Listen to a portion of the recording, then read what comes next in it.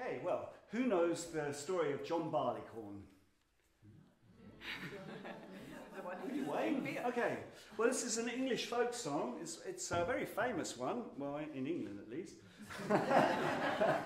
And the story is that, about the making of beer and all the terrible things that one has to do to barley in order to make beer. You know, you have to leave it in the fields and the sun comes up and it dries it all out and you cut it down and you beat its brains out and so on. But in the end, you end up with beer, which is, you know, something to be pleased about, I guess. So there are many, many different versions of this collected all over the British Isles.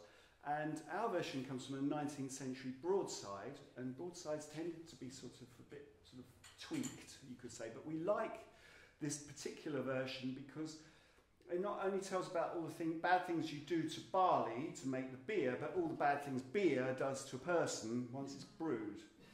So that's sort of like, you know, the sort of, the footnote. And I've been wanting to do this song for a long time because I learnt it from a pop group in the 1970s called Traffic, who had an album called John Barleycorn Must Die. And I always wanted to do a sort of an arrangement a little bit in their style. So this is our version of Sir John Barleycorn.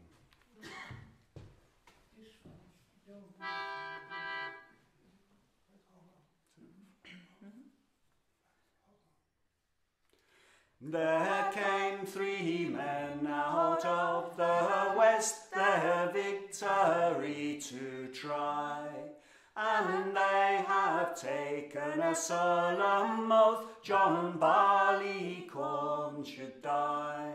They took a plough and ploughed him in, harrow clods upon his head, till these 3 men were satisfied, poor Barleycorn was dead. There he lay sleeping in the ground, till the rain from the sky did fall. Then Barleycorn sprung up his head and saw a mason more. There he did lie till midsummer day, till he looked both pale and wan. Then Barleycorn grew a long, long beard, and so became a man. They hired men with scythes so sharp to cut him off at the knee. And then poor little Barleycorn, they served him shamelessly. They hired men with pitchforks strong to pierce him through the heart, and like some dreadful tragedy, they bound him to a cart. And so they brought him to a barn, a prisoner to endure. And so they fetched him out again, and they laid him upon the floor. And they sent men with holly clubs to beat the flesh from his bones. But the miller, he did serve him worse than that, for he's ground in between 2 stones.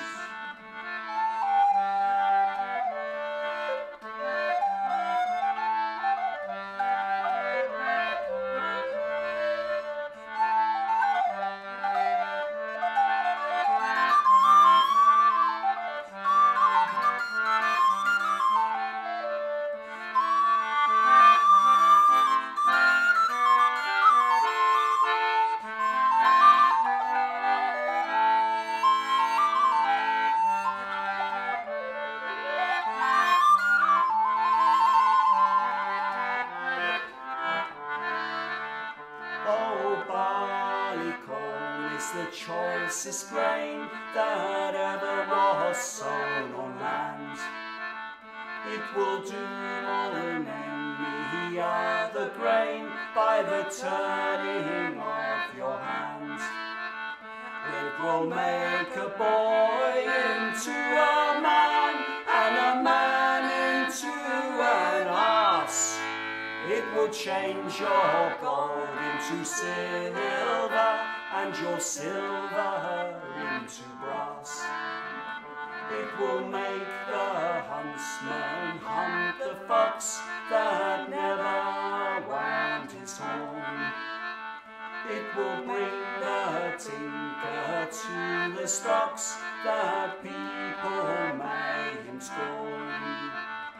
It will make the maids stark naked dance as ever they were born.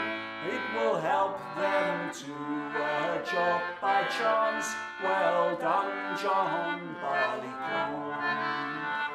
You can put your sack into a glass and your